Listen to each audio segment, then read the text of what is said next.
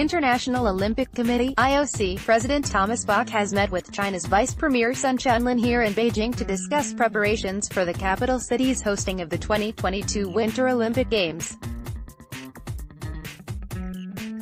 According to Chinese news agency Xinhua, Sun said that the Chinese government attaches great importance to and strongly supports the preparations for Beijing 2022, stressing the aim of staging the Games in 4 years' time on a green, sharing, open and clean basis. She also stated that venue construction and basic infrastructure construction is accelerating, and that competition organizing work and peripheral services are being strengthened. Additionally, Sun explained that Beijing 2022 will coincide with a call for the development and popularization of winter sports in China. In March, the Bank of China, an official partner of Beijing 2022, launched its Winter Olympics action plan by providing CNY 30 billion yen (£3.5 billion) per $4.7 billion per €4 billion for Chinese winter sports from now through to 2024, as reported by Xinhua, with the theme of taking part in winter sports together. The Bank of China's action plan aims to encourage 30 million Chinese families and 100 million Chinese people to take part in winter sports and give a boost to the sports industry.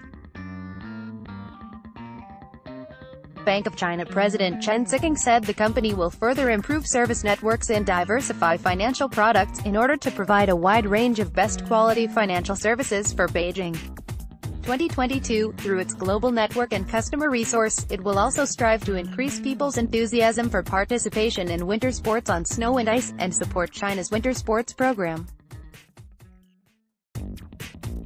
China's Vice Premier Sun Chunlan said that venue construction and basic infrastructure construction for Beijing 2022 is accelerating. Copyright Getty Images. Bach is in Beijing for this week's official debrief of the Pyeongchang 2018 Winter Olympic and Paralympic Games.